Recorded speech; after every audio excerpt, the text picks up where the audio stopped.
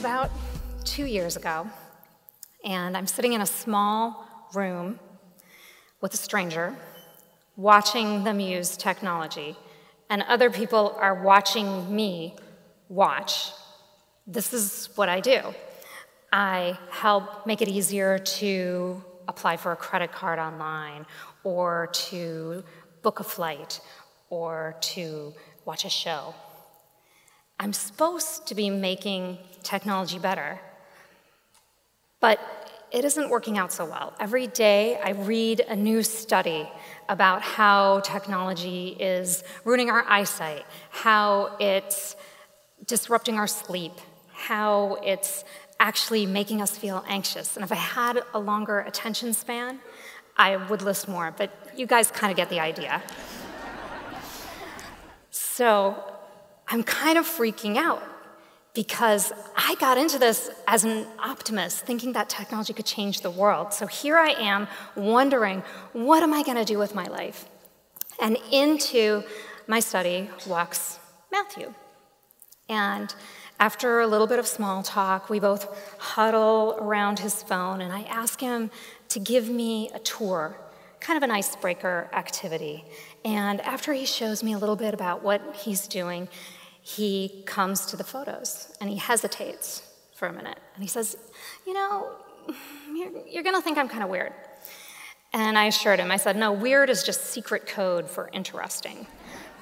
But inside, I was sort of like, I've been doing research long enough to know, like, I don't know what's going to be coming next. But he pulls out photos, and he swipes through photo after photo after photo of butterflies. And I take a deep breath. Oh, whew. Okay, it's butterflies. And yeah, I say, and then I put on my best research face. So tell me about this. And he says, well, the last time I saw my father, we were sitting on a bench together, and a butterfly landed right on his shoulder. And it was kind of this magical moment. And I guess after he died, I wanted to recapture a little bit of that magic. And I didn't have that many photos of my dad. So I started taking pictures of butterflies. Every time I'd see a butterfly, I'd take a picture. I started learning about butterflies. I started talking to other people online about butterflies, and people who hadn't seen me for ages would start sending me pictures of butterflies. So I guess with my phone, I'm kind of like a modern-day butterfly collector. That session was cut. The client didn't know what to do with that, but it stayed with me. I thought, I wonder if people like Matthew can teach us all something about living well with technology. After all, research tells us that if you eat more yellow foods or say words with the long letter E, like happy, or if we all get cozy in the Danish style in a hygge, we could be happier. So why couldn't technology be adapted for happiness? So I decided to do what I do. I decided to study it, and this was great, because normally when people ask me what I do, it's really super confusing, and they don't get it. But now I could say, oh, I'm studying happiness and technology. And I thought people would just be sort of lining up to share their inspirational moments with technology. Well, as you can imagine, that didn't quite happen. Instead, people would roll their eyes, or they'd kind of step back from me and go something like this. Don't you mean technology and unhappiness? And so I set out to find happiness, and our conversations quickly became kind of a healing circle for Facebook sufferers, or a guilty confessional of Netflix binges. And I realized that our relationship with technology had to be managed like some kind of chronic condition. And so I thought, okay, this isn't going anywhere. I'm going to try something else. I decided to ask people to track their highs and lows with technology in diaries online. And so after a short amount of time, these diary entries piled up, and I had thousands of these. And I thought to myself, how am I going to go through all of these diary entries? I have to come up with a theory. So one theory I had was that maybe people who are living well with technology are taking a break. Maybe the way we heal our relationship with technology is to kind of step back from it. Maybe then we can experience those fertile stretches of boredom, you know, like back in the day when boredom really meant something. Or we can enjoy fine things like vinyl records or paintings. Or maybe instead of obsessively recording our kids' band concerts with iPads from start to finish, we can appreciate them. Now that one's kind of a stretch. I'm sorry, kids.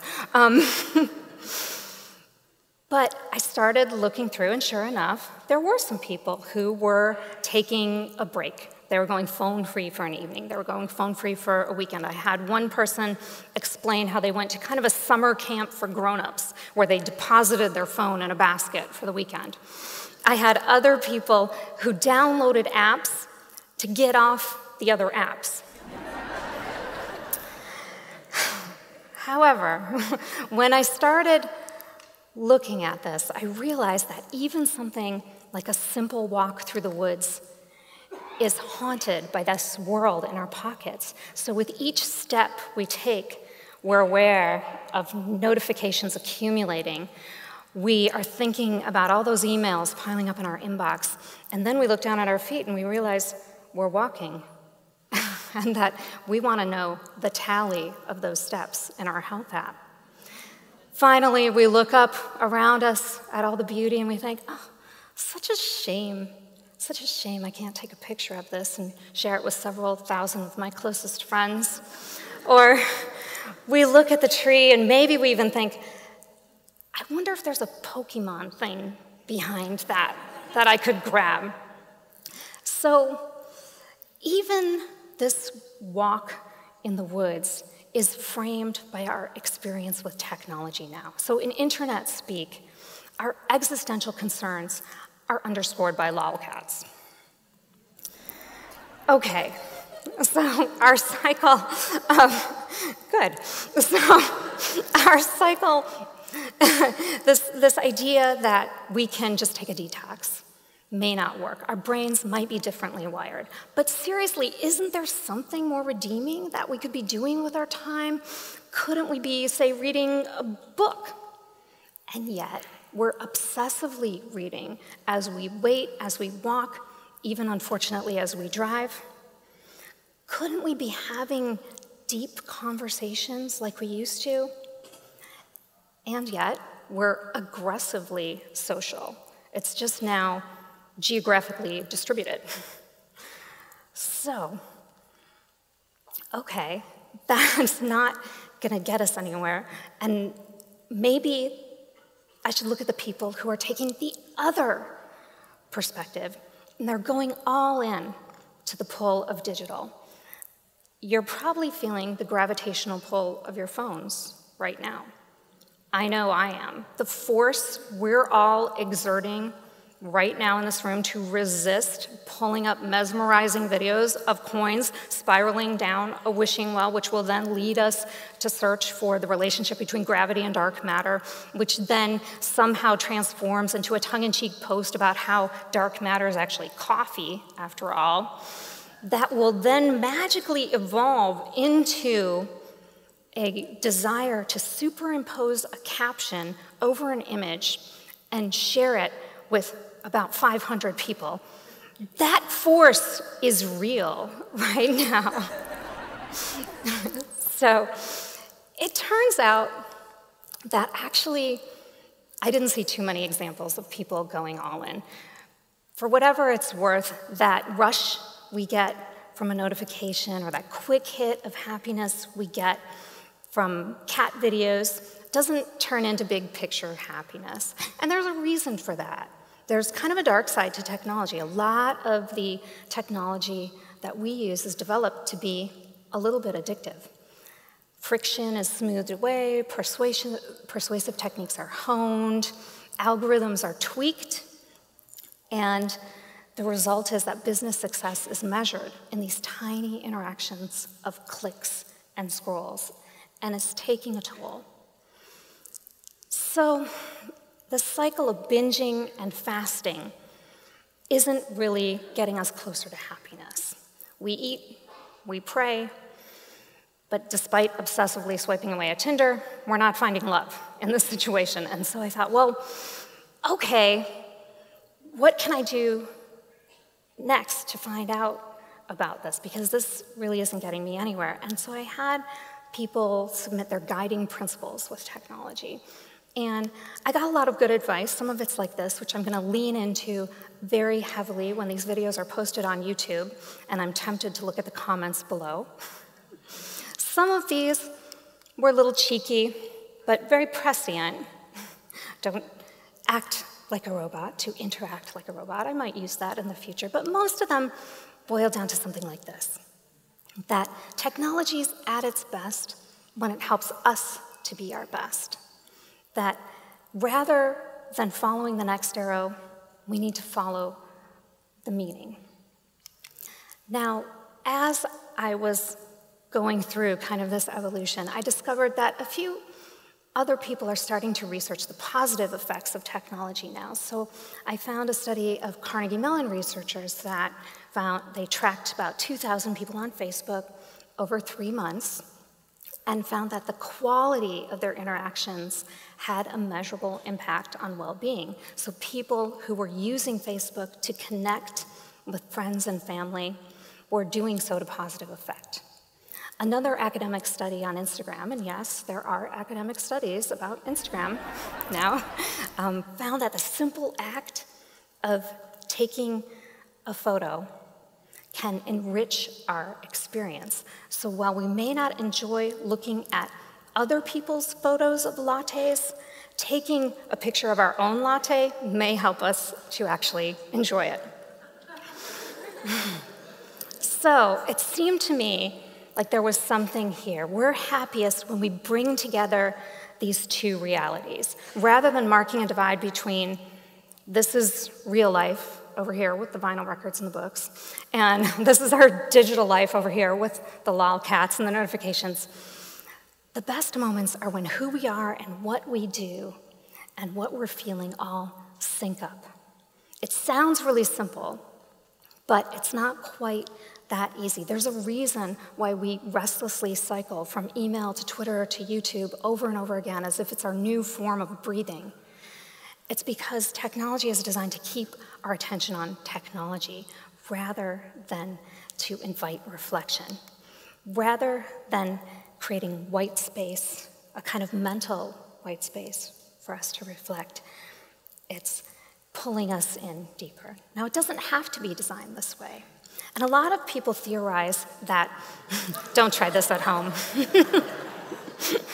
If you take away anything, don't try this at home. But a lot of people theorize that when we lose the screens and technology becomes more about wearables and chatbots and who knows, maybe ingestibles, that some of these problems will disappear. I don't think so, at least not entirely. I don't think it matters whether the technology is in front of us or on us or inside of us. I think when we bust out of this cycle of hype about the next new thing about technology, that inevitably kind of leads us down the road of dystopian rumination, where we contemplate the coming end times where human beings are collected like robots collected like butterflies by super intelligent robots who have a wry sense of humor. What we find is the best moments are when technology and well-being meet in those spaces where we create meaning. So we are in this, we're only at the beginning of our journey with technology. We haven't had a generation live and die with the internet yet. Most of the technology that we use has not been around for more than a year. And the actions that we take every day shape technology so that what we do and what we choose not to do teaches the algorithms. What we say and how we feel is recognized by the people who are developing technology, people, many of whom care very deeply about our human future of technology. So my hope is this, that we think about our interaction with technology as a dialogue with human potential, and that we, instead of having unplug days, try to engage in meaningful ways, that we rebel against the things that don't work for us intellectually, emotionally, or spiritually. And in this way, together, we can create a new, more positive technology. Thank you.